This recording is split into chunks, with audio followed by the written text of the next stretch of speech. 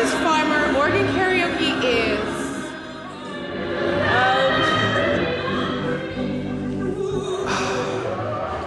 Oh, that's a mystery. That's a mystery. Do you feel alright? Do you feel alright? Oh! There's antimony, arsenic, aluminum, selenium, hydrogen and oxygen and nitrogen and rhenium, nickel, neodymium, neptunium, germanium, iron, americium, ruthenium, uranium. It's karaoke with an organ player, which is totally crazy. That's something that nobody else is doing. It's just so in the moment, and it's so live, and the organ, the Hammond B3, has such a classic sound that when you add that sound to today's hits, it's just this juxtaposition of brilliance that's pure entertainment. You can say I'm desperate, even call me perverted. You'll say I'm a dog when I leave you fucking deserted. I'll play with your heart just like it's a game. I'll be blowing your mind while you're blowing my brain. I Wanted a Night where it was all up, up, up, up, up, which is sort of where the Francis Farmer reference came from, because the legend was when she was at Western State Hospital, she was institutionalized, was that she got a lobotomy, which is not true, but I like the fact that the songbook can be seen as the fact that we've lobotomized all the depressing stuff, and it's just all the manic stuff that's left, right? That's a valid response. Doing, I believe, in a thing called love as a chicken. It's been an ambition of mine for at least 3 years. The first time I ever heard that song, I thought, he sounds like a chicken. Somebody should do that.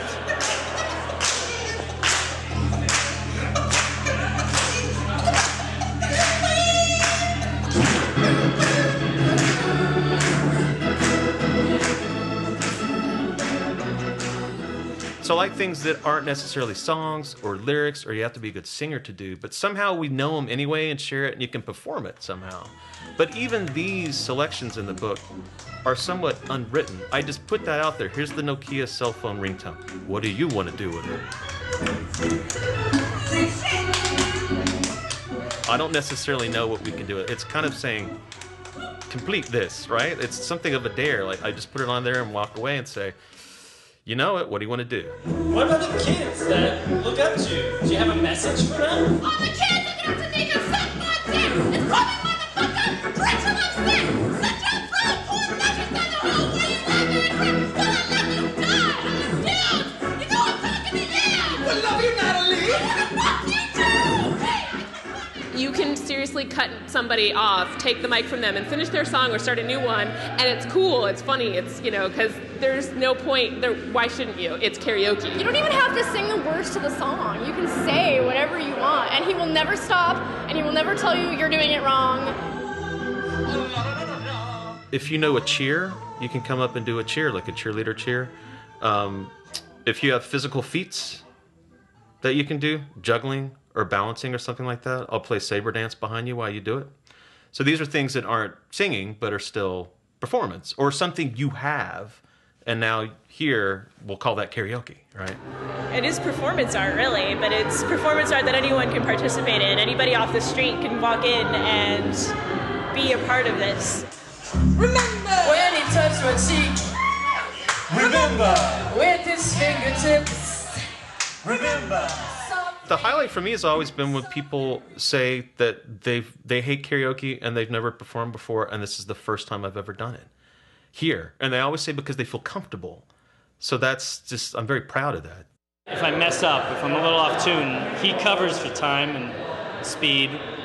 So I can sing anything I want, and I sound so much better than anywhere else. I have a background in jazz, and so I'm always trying to find out where they're going. If they go really quick, I will play really quick. If they go really slow, I'll play really slow. If they skip a verse, I will skip a verse. If they skip 2 measures and consistently skip 2 measures, I'll remember that the first 2 times and say, all right, the next 5 times this happens in the song, I will skip those 2 measures and subtract them, and usually you're right on. One little fight, my mom does get tipsy. Oh yeah, you gotta move around. Well, the way that it's set up, it kind of feels like you're at an altar. So it kind of feels like you're preaching. So So when you get excited and you just preach, you just gotta move around a lot. I gotta move around a lot. Hello, Daddy. Hello, Mom. So there's a lot of movement in the shows where people aren't just on the stage because there's such an aura of permissiveness. It's a very physical show. You would think it's this karaoke and it's people sitting and watching them, but it's a lot of people that are moving from here to there or joining other people or shouting back at them from the table. So If you really love me, say yes. But if you don't dare confess, and please don't tell me, perhaps. if karaoke is you taking the construct of another personality and making it yours, there's a thing on the list which nobody's done yet, and it's called coup d'etat karaoke. And it says you get the show for 10 minutes. It's yours. And it's very specific. It says, that doesn't mean you just sing. You're the host. You get the organ. You get my drink. I get out of the way, and you do what you want to do. What do you want to do for 10 minutes? So now that you have the show, do you want to keep running down the list of people that are singing? Do you want to go up there and just recite poetry? Do you want to do aerobics? Do you want to do a venture capital pitch? What is it? I mean, it's yours now. You got 10 minutes. You got my drink. I'm going to sit in the back. I'm going to watch. I mean, it's kind of the ultimate conclusion to all of this is, karaoke the entire show. I'm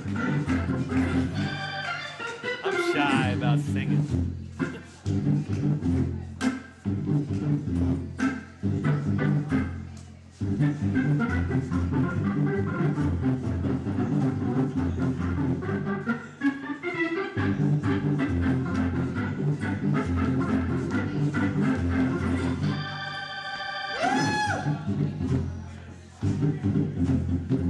Okay, I need some more volunteers. Push somebody up here.